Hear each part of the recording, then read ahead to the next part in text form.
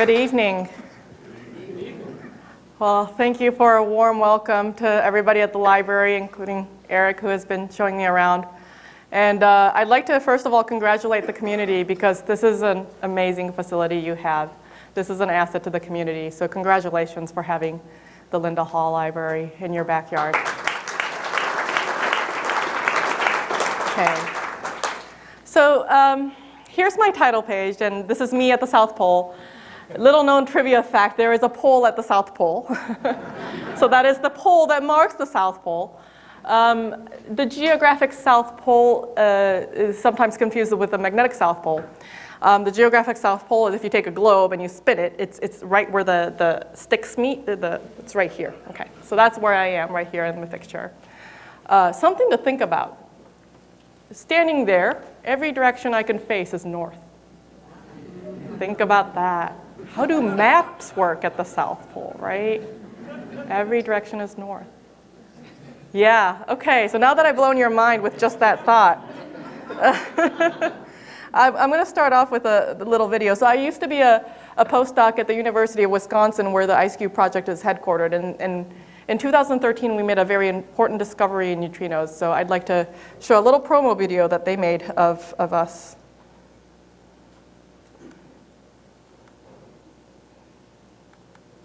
It comes from above, right? So it should be like this. It should be like that. It should be like that. The best days are when we had the new data.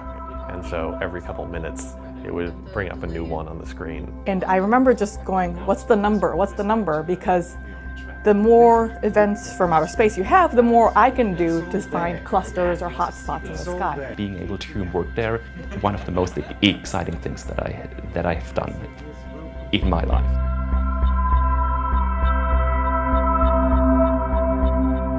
The IceCube project transforms a big block of ice a mile deep under the geographic South Pole into a particle physics detector. We are looking for neutrinos that come from further away.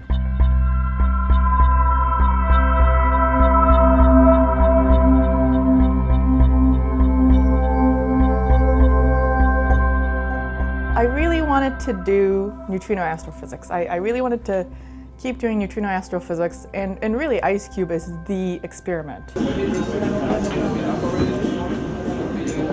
And last April, our Japanese colleagues found 2 events at super high energies. And as soon as I saw these 2 events, I realized this was something different we had never seen before, despite the fact we had seen literally hundreds of thousands of neutrinos by then. I think as scientists, there's always this, like, you have to balance your, oh my God, it's so exciting, where could they possibly be from, to analyze these in a very, concrete, statistical way. Then your mind starts racing like, well, what can we do with the data? What more can we learn? How can we squeeze every information we can out of this? For me, it was important to get to a group where you have a lot of people to work with and a lot of experts in different parts of the detector. When we publish these results, we publish them with 250 names on the paper in alphabetical order.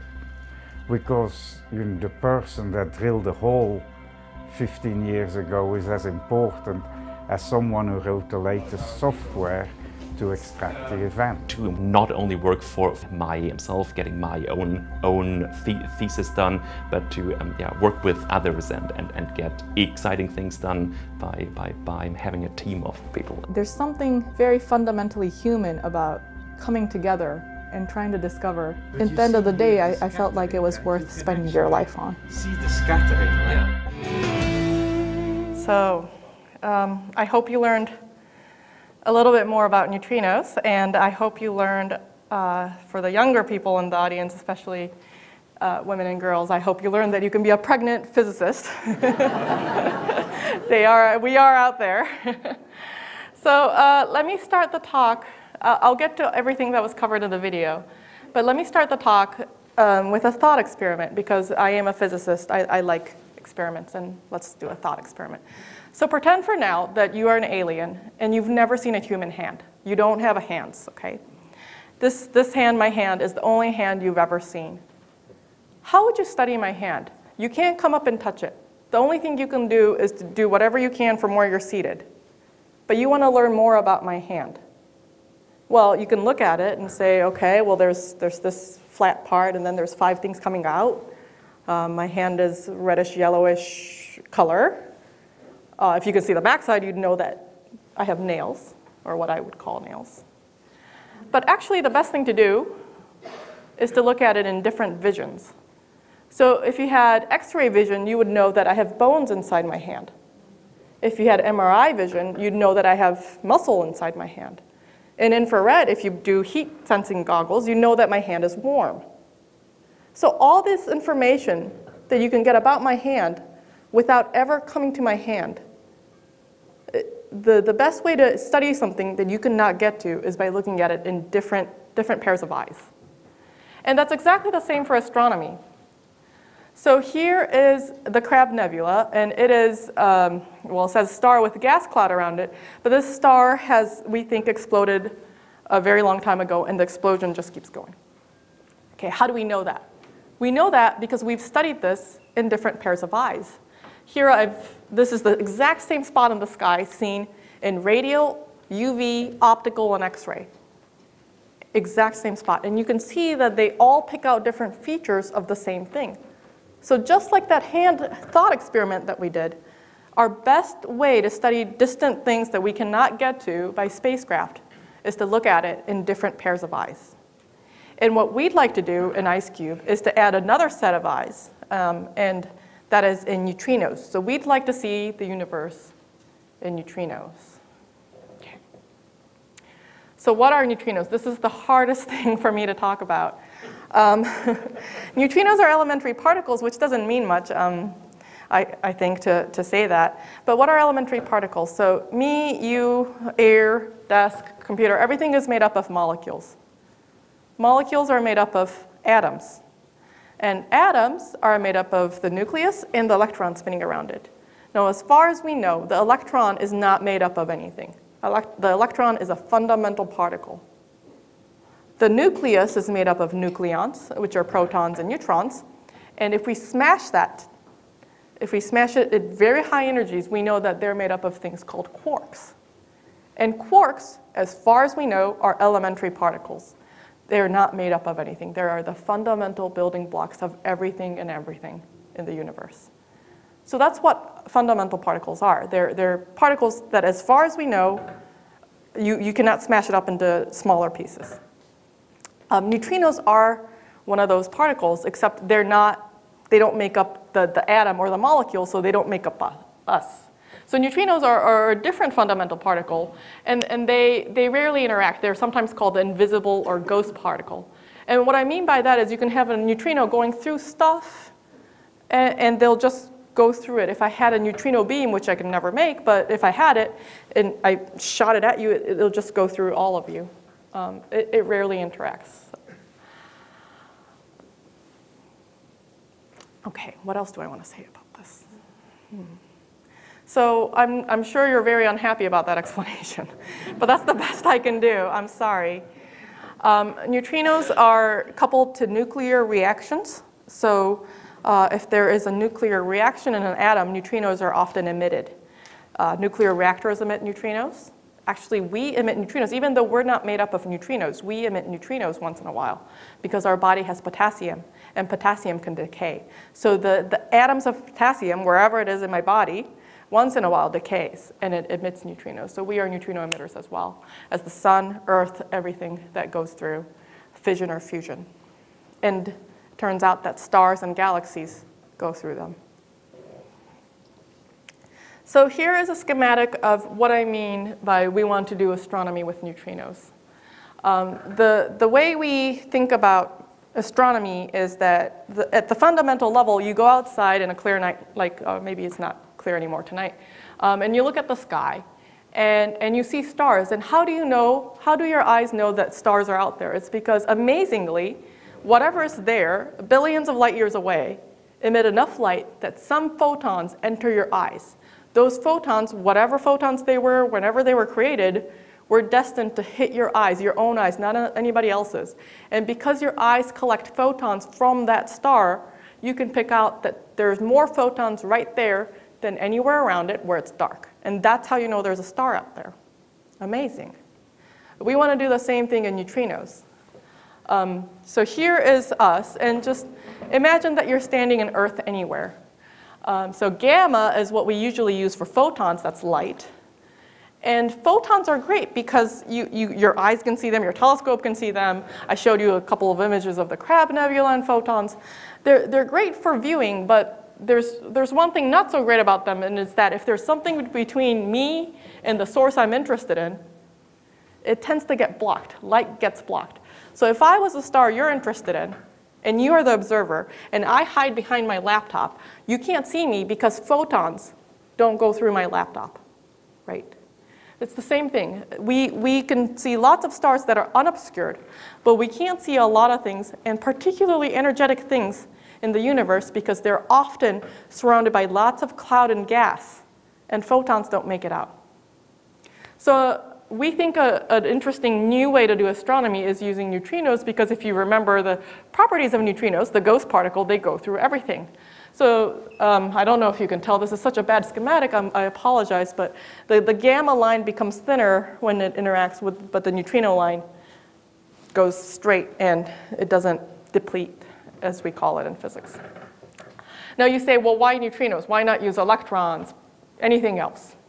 We could. There are other particles other than neutrinos and photons, light, that we could use to do astronomy. The problem is those particles are usually electromagnetically charged. And when particles are electromagnetically charged, they bend in magnetic fields. So for those of you who've taken physics in undergraduate level know this, right? So if you have, say, a really interesting black hole far away and you want to study what happens there, and you want to get the electrons from it, for example, then the electrons travel, but they start bending because they encounter magnetic fields between me and us. The universe is filled with magnetic fields, it turns out. And so by the time they get to us and we see these particles, and we usually see them in the form of air showers, particle air showers, you point back, and you don't point back to where they came from. So that's the problem. So in a nutshell, what we think is the next best viable option after light is neutrinos to study the universe. Before the year 2013, which you saw in the video, this was still a little bit of a dream because we had never detected very high energy neutrinos from the universe. Everybody thought they would be there, but nobody had seen it. So we had never, not only have we not seen a star in neutrinos or a galaxy in neutrinos, we had never even seen a neutrino from space. And in 2013, that changed, and we changed that, and that was the big discovery. So here's another thought experiment. Who's ever been buried in snow? Okay. If you go head first, is it bright or does it get dark pretty quickly? Yeah, it gets dark pretty quickly, right? So, okay. Think if you're buried in 1 mile of snow, do you think you should see any light down there? No, it's actually pitch black. So if you were buried, if there was a place in the world where there's 1 mile of snow, you see where I'm getting at, and you bury yourself there, it'll be complete darkness except for when elementary particles go through and they emit light. And this is called Cherenkov radiation. And that is why our detector, our IceCube detector, is buried at the South Pole in the ice, because we want it to be down where it's completely black and dark and see these elementary particles. So here is a schematic of the South Pole. It turns out when you land at the South Pole, the South Pole is in Antarctica, and Antarctica is a continent, so there's a continent down there. But when I landed in Antarctica, and at the South Pole particularly, I am actually standing on 2 miles of ice. There is a huge glacier at the South Pole. And what we've done in the experiment, in IceCube, is to drill down, all the way down 2.5 kilometers, or roughly 2 miles, and instrument, as in put in, light sensors in a cubic kilometer volume of ice. And these light sensors collect that light, the Cherenkov radiation that these particles emit. Cubic kilometer size. Think about that. For those of you who run miles, right? A mile is a long way to run. I can't run a mile. A kilometer is almost a mile. That's a huge volume. And we drill down 2 miles. So we completed this detector in 2010, yes. And that was a big engineering feat, actually. These light sensors, we've buried 5,000 of these light sensors in the ice, and each one of them are about this big. I think you saw one in the video being lowered into the hole. That shoulder-sized hole, very dangerous, about yay big hole goes down 2 miles. And we've been lowering and lowering all these light sensors to detect light from elementary particles down there. So that's an artist's view of what it looks like. And now, let me show you what we really see. So here is an actual event view, or actual data from our detector. So every white line is actually a collection of dots, and every single dot is a light sensor this big. And what you're seeing here is an elementary particle, in this case a muon, go through, and this muon may have been caused by a neutrino. And when it goes through, it emits Cherenkov light. So the blue that you see here, the blue cone that you see here is actually an artist's rendition of the Cherenkov light. That's not real data. But the dots become colored and larger or smaller. That's real data that we've collected at the observatory. So the larger the dot is, the more light that photon detector, the light detector saw. And then the color corresponds to time. So it should go red or yellow is early, and then to green, then blue. And this is a real particle going through our detector. And you can see this red line is something we've worked very hard to reconstruct. And you can see that it points back. So there was a particle out there that way in the sky. It came from that way, right? And we can figure out if there's an interesting galaxy, black hole, star that happened over there. So that's the gist of how my detector, our detector, works. How do you know the direction? We spend a lot of computational resources reconstructing the direction. That way could be 180 degrees. Well, you saw the light. So okay, so that was really slowed down. Actually, it happens in about, I would say, a couple hundred nanoseconds, right? But our clocks on these light sensors are so good that we can tell if it was this way or this way. So we can reconstruct fairly well. Good question. So I'm going to break here and tell you a little bit about how I get to the South Pole. This is my show and tell part of the slides. So if you think about Antarctica, you imagine a map, right? And Antarctica is like this thing that's kind of long in the bottom of the map, but it's actually not a long thing in the bottom of the world. That's just a projection problem, right? Because the world is actually round. So if you take a globe, a real globe, and then look it upside down, this is what Antarctica looks like. That's the outline of the continent. And in order to go there, what we do is we first fly to Christchurch, New Zealand, which is right here on the South Island of New Zealand.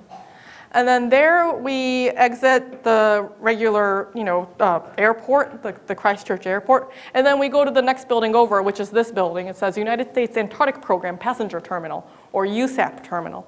And this is really the entry point to Antarctica.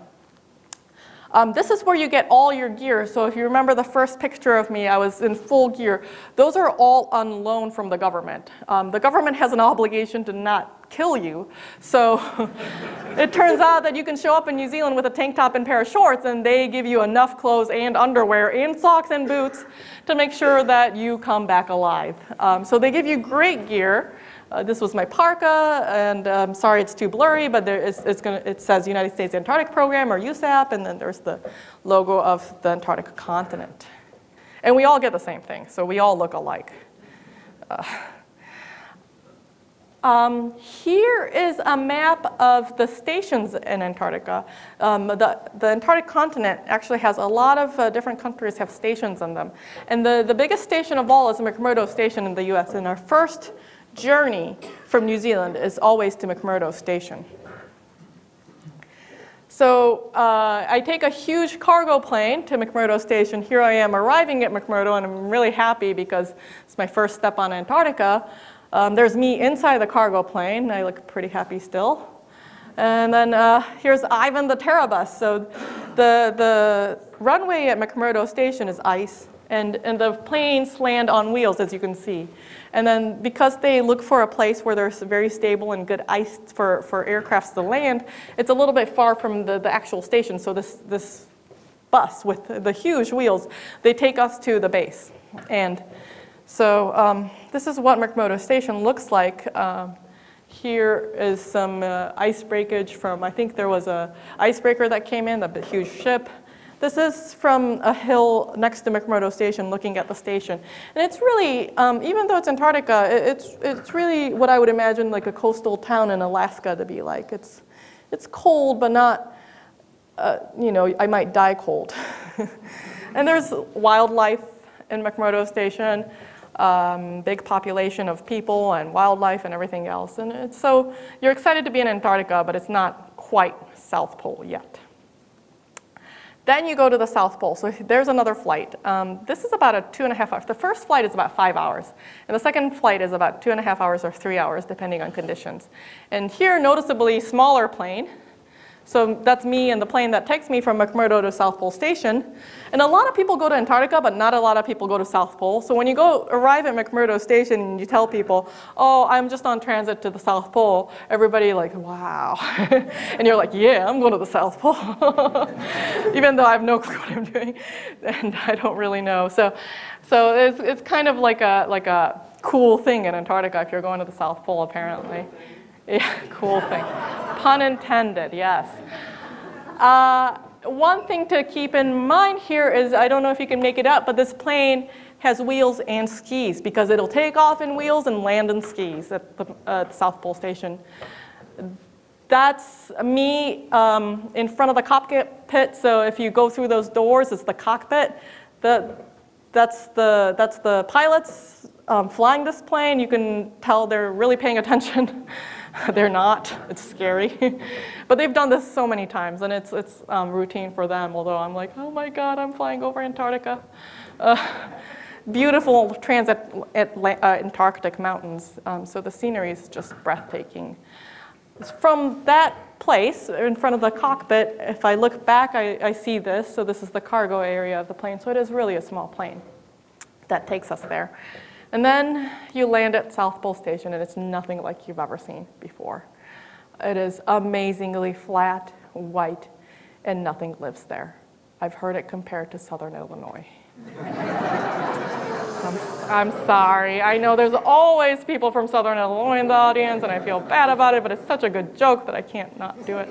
I apologize.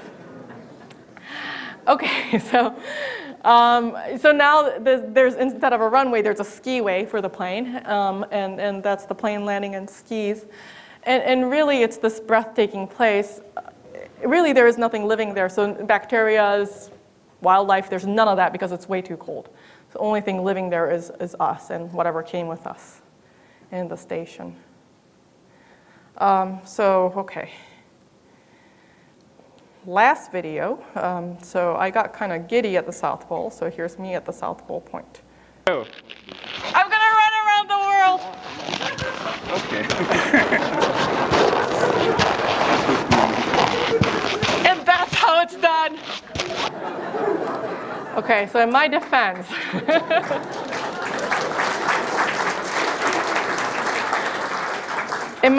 that was the warmest day, and we were kind of happy that it didn't hurt to be outside. So that's why I look so happy there. Yes. Okay. Here is an aerial view of the South Pole Station. So let's see.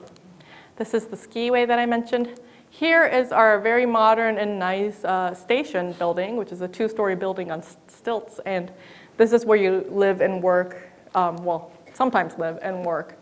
And all our meals are here.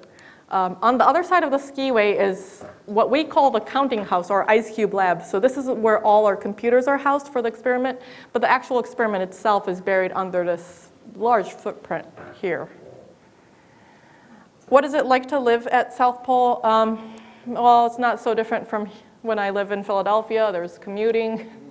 There's working. Those are all the cables that come in from 2 miles underground, and they all come up and feed into a computer, and that's where I am, at the computing house. It's cold. It's actually cold. And I was there in the summer, austral summer when the population is large. So I was in the overflow tent, so I was in a heated tent. That's where I slept. Interesting things about the South Pole. So here is 2 screens that are around South Pole Station that you get used to seeing. Things that tell you about the conditions outside, which is always good to know. And then this is the most important thing. This is when we get internet. So if you know anything about geosynchronous orbits, you know that if you're at the poles, you can never get a geosynchronous orbit, right?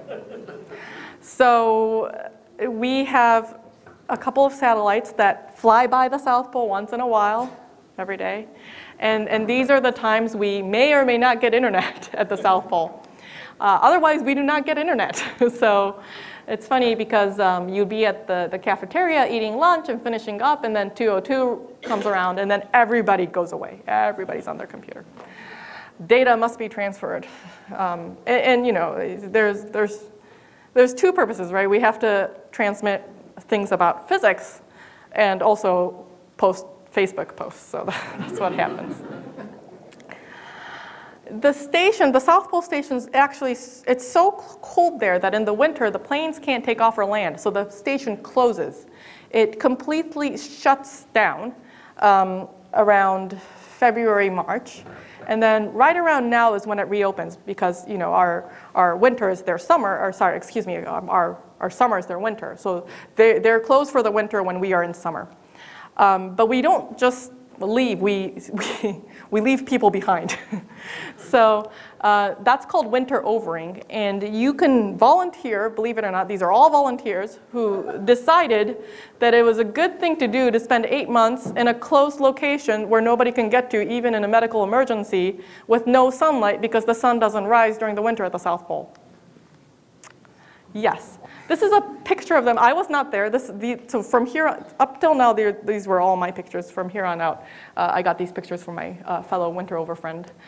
These are winter overs who are waving bye to the last plane leaving for the season. They will not see another plane or another human being for another 7 months. Yes. Here is a picture of sunset at the South Pole. So what does the sun do at the South Pole? It just circulates around overhead, but gradually it sets, and you have this 2 or 3 weeks of long sunset where the sun is just at the horizon and just spinning around every day. And it's gorgeous, I've been told. And then the winter comes, and it's aurora time. And you have these beautiful auroras. This is the one thing I wish I could see in the winter at the South Pole, but not worth sacrificing my sanity over. Here are, so every experiment, so the USAP itself as an organization sends support staff as winter over. So there are engineers, cooks, nurses, doctors, you name it. There are people there. There are about 30 or 40 that get left behind. And then every experiment at the South Pole, there are a handful, designate winter over. So IceCube sends 2 people as winter overs every year. This is actually a public call. It's an open invitation for everybody to apply. And Eric and Camille pictured here were the winter overs, I believe, for 2013 season. So all the pictures I have are from them. You can winter over too. We only require a minimum knowledge of computers and a bachelor's degree. If you think spending 13 months at the South Pole sounds like a fun job, we are looking for our 2016-17 winter over, so please apply. What does it pay? Well, the pay is well, but also you have to understand that you have no expenses, right? Okay, so back to science. The IceCube collaboration, which I am a part of, is a large collaboration like many other particle physics experiments.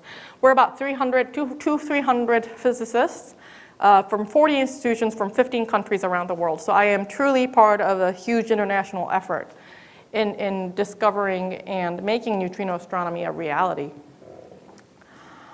We have a diverse program that I will not get into because I just don't have time to do any of this justice.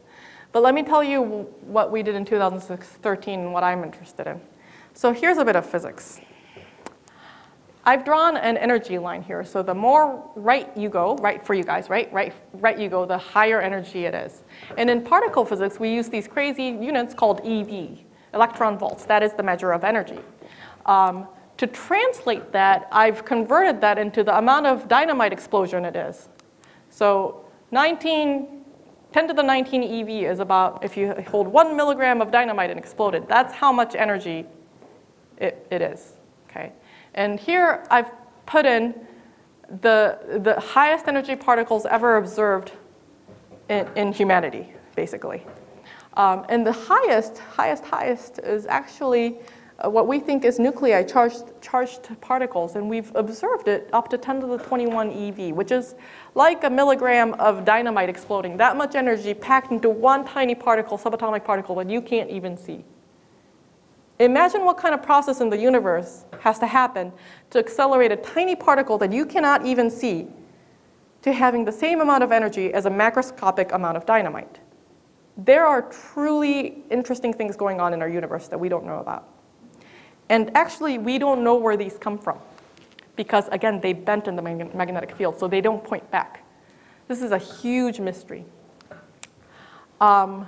We've seen light go all the way up to about 10 to the 13 EV, so now we're going lower in energy, but that is still higher than what we can accelerate particles up to. So if you've heard of the LHC and the Higgs boson discovery at this international collider, what does a collider do? We accelerate particles and smash it against each other. When we accelerate particles to extreme energies, what we're saying is we accelerate it to this much. You see that this is not as much as what the universe can do. So we are not good at accelerating particles as much as the universe. In 2013, we discovered a neutrino that is at extremely high energies.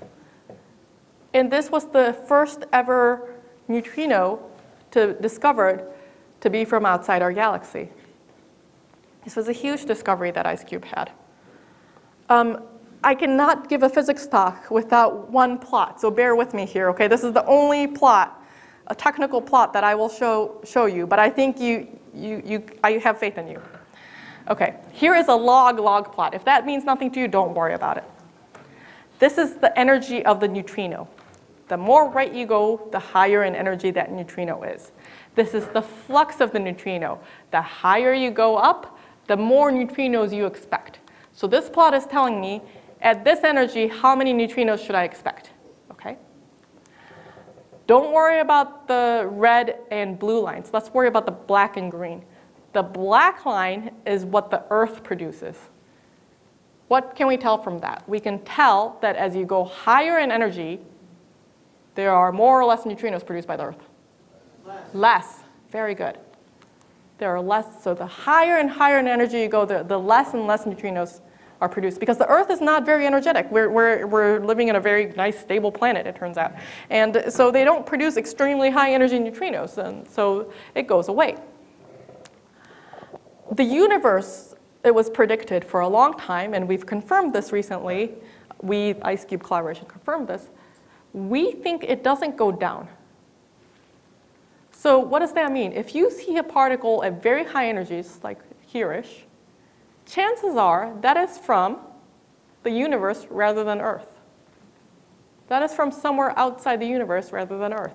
That's why seeing a high energy neutrino is extremely important, because the higher in energy you see something, the more sure we are that it was not produced locally, not at Earth, not even in the solar system. It was produced outside our galaxy. So that's why it was such a big deal. So I didn't know what to compare it to, so I Googled Kansas City aerial shots. And this is what I came up with. I shouldn't say this, but I'm a San Francisco Giants fan. I'm sorry. I know, right? I know. Okay, so you probably know how big these things are. So our highest energy event looked like that. This is the amount of light this neutrino deposited in our detector. You can be parking lot to parking lot on the other side.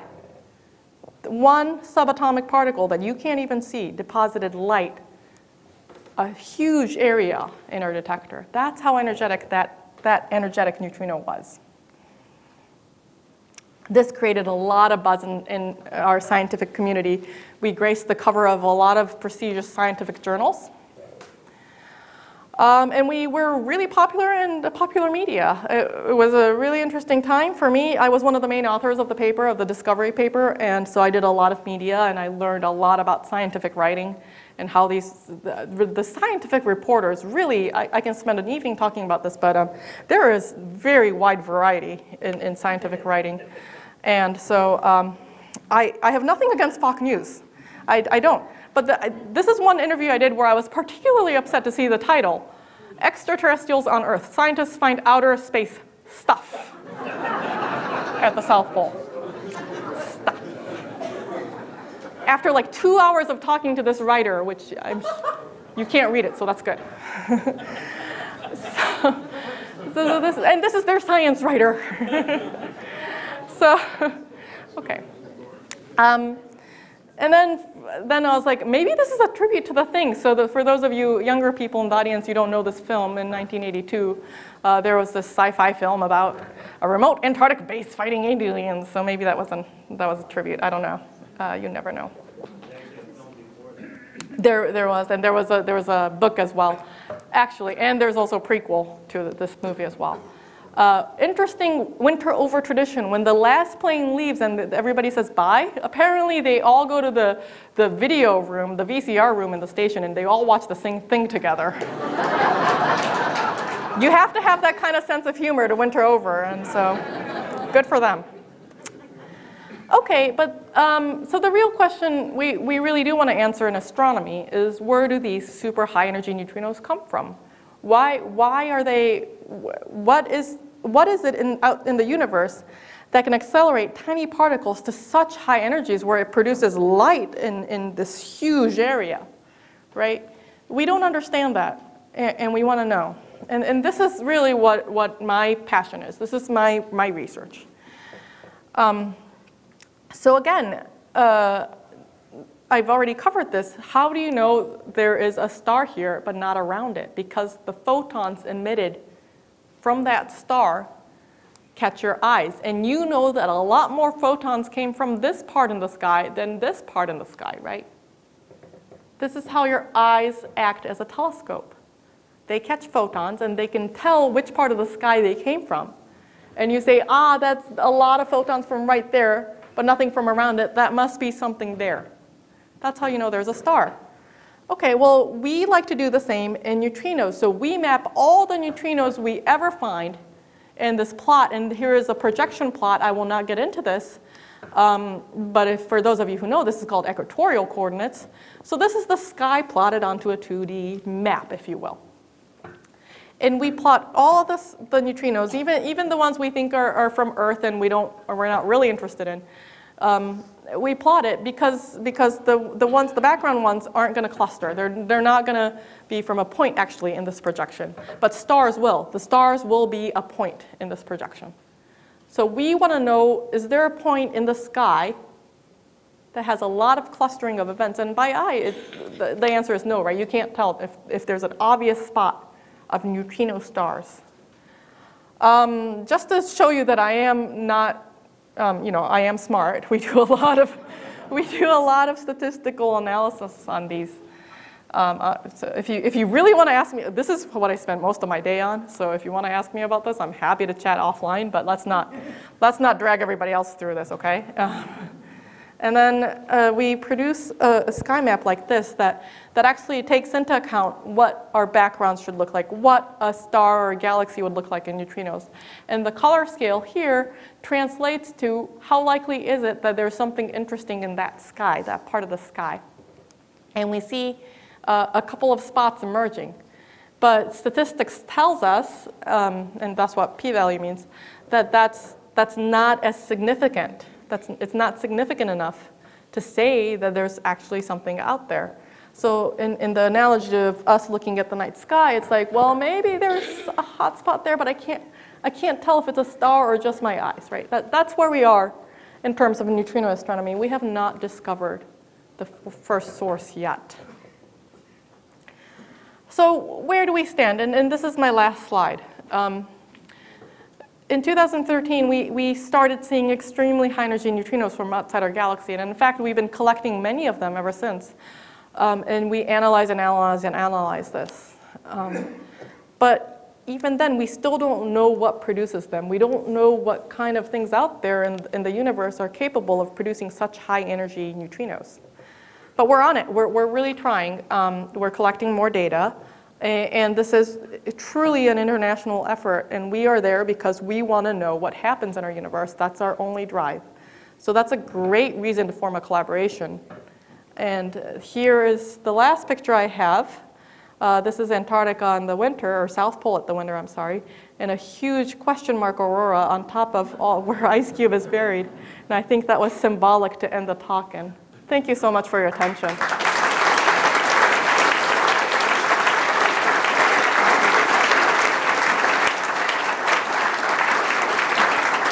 you. All right, we have time for a few questions. Raise your hand. I'll come by with the microphone. We're videotaping. And we also have a live stream audience, so we want to get your questions on the audio. Let me fight the light here. If the neutrinos do not interact frequently, how did you get so many light hits when that muon went flying through? Yes, very good question. I did sweep that under the rug. So usually when I do this talk in a physics department colloquium, I have a slide that says our asset is our weakness. It actually goes to that point directly. So that is an actual question that we have to address in particle physics. And the answer is it's hard. So since it goes through everything, most of the times these neutrinos actually go through a detector. We don't get an interaction from them. It's only 1 in a billion or maybe even smaller that we see something interact. But we know from particle physics theory what that odds are. So if we see one, we know that 1 million or 1 billion of them pass through of the same quality that we didn't see. And that's a really unsatisfying answer, I understand. But so basically it's by chance. It doesn't happen that often. And that's why we have such a huge detector. The reason why we have such a huge detector and other physics experiments, it's much smaller, is because neutrinos don't interact. So we need to give it a lot of chance, a lot of volume to interact. Because if it's this small, chances are everything is going to pass through it. We will never see an interaction. So that relates to the size of our experiment, the fact that we are dealing with neutrinos. What generates the light photon that you're actually visualizing? Another thing I swept under the rug. Man, you guys are good. Okay. Okay, I should have just given you the physics talk, the physics colloquium talk. So, okay, bear with me. Neutrinos come in and interact. They a lot of times create, actually almost all the time create a charged particle, such as electrons or muons. And charged particles, when they go faster than the speed of light, but not in vacuum, but in a media, so that if the speed of light in ice is such, and these charged particles go faster than that, which you're allowed to do in physics and not violate any laws, then they emit Cherenkov radiation. And it's much like the sonic boom in jets. If you go faster than sound, you get this amazing sound explosion, and it's the light equivalent of that. So you have such a high energy charged particle, and electric charge relates to light in fundamental physics. And so if you go faster than light in that media, you can never go faster than light in vacuum, but if you can go faster than light in ice, then you can emit these sonic boom radiating lights, and that's what we see. Curious about the detector itself. I'm trying to get a feel for if it has to be very, very sensitive to low-level light, is like a photomultiplier tube. Yes. Is it a photomultiplier? Yes, it is. Oh, okay. Yes. And then the second question is, what is the angular resolution of your neutrino telescope? I really should have just given you the physics. This is like, I spent 3 slides on this at physics colloquiums. That's a very good question. So if you're going to do astronomy, you have to know how well you can point, right? We have about, at best, 0.1 degrees in the sky. If you're an astronomer, you should be appalled by that number because it is very large. And that's, some of it is, this is so new technology that we're still figuring out how to do this. But another thing is this, we never detect the neutrinos directly. Again, going back to the previous question, we actually detect the interaction products of the neutrino. So there's already an angular uncertainty between the neutrino and the particles it produces after it interacts. So that is a physical limit that we cannot do anything about. That is just our nature-given condition. And that is not insignificant, but there is a lot of that error has to do with our instrument and how well we can even reconstruct the thing they produced. And that's something that we work very hard on to reduce. Actually, we have a huge group, international group, working on exactly reducing that error because that is so crucially important to astronomy. Very good questions. All right, we have a question from an online viewer, Olivia. Hi, Olivia. Wants to know, what was the most difficult thing you encountered in Antarctica? Oof, so many to choose from. So I had talked about this afternoon. I had a session with the students, which was very nice. So before I went to the South Pole, I knew about this modern building. It's air conditioned. There's electricity. I am not a girl that likes roughing it, and so I hate camping and things like that. And I was like, how hard could it be? It's a modern building. It's nice. So I go there, and the first thing that hits you, because you came from McMurdo Station, which is at the coast, to 2 miles of ice, is the altitude. So you get altitude sick right away coming off the plane. The plane is pressurized. And then you take a step off, and you're like, wow, I can't breathe. There's no air here. And then, of course, you have on like 100 pounds of gear because it's cold. And you don't know how cold it's going to be because you've never been to the South Pole. So you put on everything that the government gave you, right? Because you don't want to die. After a while, you realize that you don't need all the layers, especially in the summer. But you put on everything. So you put on the heaviest of everything. And then you step out of the plane and you're like, oh my God, I'm 100 pounds heavier and I can't breathe.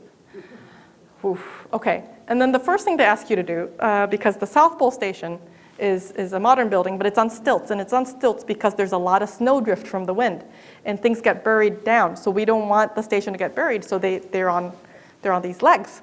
So in order to enter the station, you have to climb up a set of stairs. So I can't breathe. I have 100 pounds of gear on me, and now you're telling me now to walk up the stairs. So I can't breathe at this point, and I'm like holding onto the rails of the stairs, and it's like, oh, I can't climb anymore. Oh, I should have just stayed in McMurdo. and then you get inside and you think, oh great, now I'm climate controlled. It's fantastic in the station. It turns out the station is incredibly dry because there's a huge temperature difference between the outside and the inside. So you know this because in the winter your house is very dry, right, from the heating. So it's an extreme version of this. It's incredibly dry in the station, so much so that every time you blow your nose, you bleed. That's just what happens physiologically. It is not somewhere where people should be. So even in the station, you're feeling the altitude, you're feeling the dryness. It was tough to live in those conditions. Another thing that was tough, I don't want to dwell on it too much because it's an amazing experience as well, is that you only get to shower 2 minutes every week. And the reason is this. It is very expensive to make water there. Because how do you make water? You melt the snow. How do you melt snow? You need energy. And energy is crucial at the South Pole. Everything has to be flown in.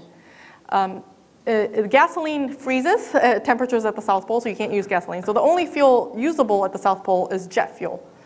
So jet fuel is the bloodline of everything. It gives us energy. There's a generator using jet fuel. All the vehicles at the South Pole converted to taking jet fuel as their source of energy.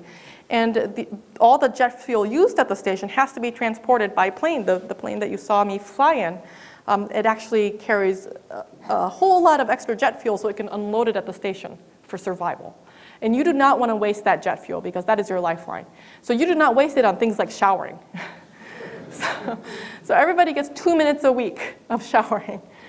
So the living conditions are not at all civil. And that, for me, being a very wussy person who hates camping, that was the toughest thing. You mentioned earlier that potassium sometimes emits a neutrino. Yes. But neutrinos are not part of an atom. Yes. So where does the neutrino come from? And let me tag on one other one. The light emitted, you compared it to the sports stadiums. Yes. Does that ever happen above ground? Ah, good question. Okay, I like both of those questions because they're very particle physics. The first question is in particle physics, and actually happens like this. We've known this for a while. You can create particles in particle physics, or in the world, actually, in the universe. You are allowed to create particles as long as you have enough energy to create particles. This is E equals mc squared, really at the fundamental of it. Energy is mass, and mass is energy. So if you have energy, you can convert it to mass. What is mass? It's actually a particle that has mass, right? And so you are, when you emit potassium, a neutrino from potassium decay, that potassium atom actually loses energy because it has to create a new particle for you. And that's E equals mc squared at work. So that's really fundamental physics, and I'm glad you asked that. The second question is also fabulous because these showers, they do sometimes happen high in the atmosphere, but very rarely. And the reason is this. It's all about what we call cross-section. So if you think about the amount of stuff at the high atmosphere, there's not a lot of stuff. On ice, there's a solid. So there's a lot of atoms per square, whatever you want, or cubic, per given volume. If I have a handful of ice, there's a lot more atoms in there than high up in the air, where there's very few particles because there's not a lot of air high up. So it's really an argument about what are the chances you encounter something to interact with. And the denser the material is, the better chance you have. So that's why it is very unlikely for that to happen very high in the atmosphere, at least for neutrinos. This is a geology question? Yes. Or glaciology question. Does your experimental array, is it at all at risk because of the fact that glacials flow? And how long do you expect the array to be viable? Great question. Again, I should have just given the physics colloquium talk. I am regretting not doing that. Yes, we do think about this. So Antarctica as a continent has a huge glacier on top, and basically the whole glacier is slipping into the ocean. That's its normal state. So our experiment is moving. And in fact, our station is moving. To actually tell you the truth, the South Pole marker, the marker you saw at the beginning of the talk, they have to replant that every year in a different location, not because the South Pole moves, but because we move, because we're on the glacier. Interesting. So as long as we all move with it, cable and all, we're okay. But the interesting thing is this. It's not just everybody's shift. We've discovered, actually IceCube discovered, a particle physics experiment discovered that at the South Pole, the ice has some shear force to it. So it's not everybody sliding down, but there's also some tension stretching the ice in a preferential direction. And we see this because the light that we should see this way and this way are different from the particles. So now you're using particle physics to do glaciology. Isn't that interesting? And so we are at the forefront of this as well, the glaciological side of this. We have glaciologists in our experiment, on our collaboration, and they're truly interested in this. And so we didn't know about this shear force that affects the ice. It is small enough that we don't think it'll destroy our experiment in any sort of our lifetime. But we do see the properties of ice shifting because of glaciology, and that's something we have to calibrate against, because we can't just assume that, oh, this particle that came in this way didn't emit as much light as this way. It's actually just a property of ice. So we have to actually know about these things and calibrate it out. And there is a huge effort in the collaboration to understand the ice and to calibrate that out so we don't bias our particle physics knowledge of the data. So I have difference in top and below. Absolutely. The ice is layered. So to first order, what happens is snow falls at the South Pole and it gets compressed and compressed and compressed. So the further down you go, the further back in history you're going. Interesting thing is, at the South Pole Station, the drinking water we get is from a well, which is just basically a hot rod in the snow. And because the surface can be dirty because humans have been there for a while, they dig, I forget, not that deep, maybe 10 meters, so not too deep. But apparently that's That's the ice there that we're drinking is snowfall during Jesus' time. So it's like 2,000 years old. Right? That's interesting to think about things like this. All right, we have a question towards the back of the room on your left. 20 years from now, what do you expect to learn from neutrinos and how?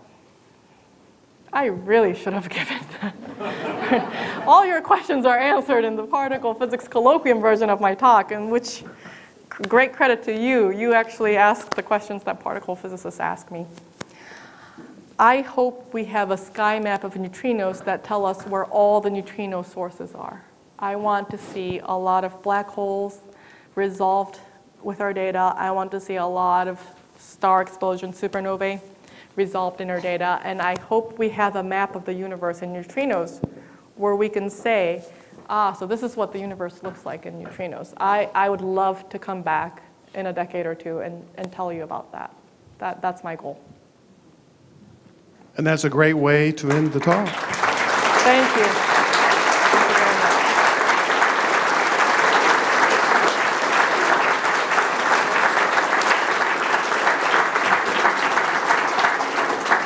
Thank you for the wonderful lecture. Thank you. And thank you for attending tonight. And thank you to our online viewers for participating in our program this evening.